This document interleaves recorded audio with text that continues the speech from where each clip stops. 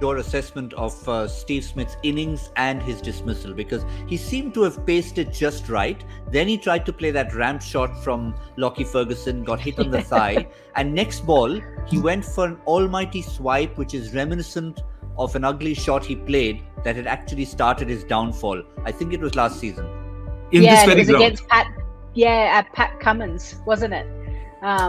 So yeah, there was a bit of reminiscing for all of us.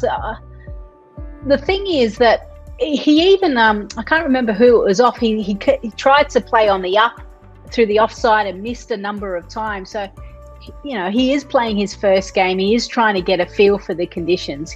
He hasn't looked great from a T20 setting for a long period of time, to be honest.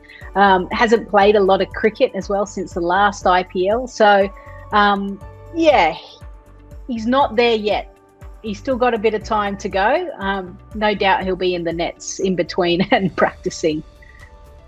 Yeah, I think it'll be key for Delhi, because obviously you were saying it's work in progress. It's a good time for them to have a bad day, to test out players. So now looking forward, from their point of view, Ricky Ponting looking at Steve Smith and Steve Smith looking at his own spot, Joy, it'll be crucial for Delhi to figure out, does he belong, say, in a playoff?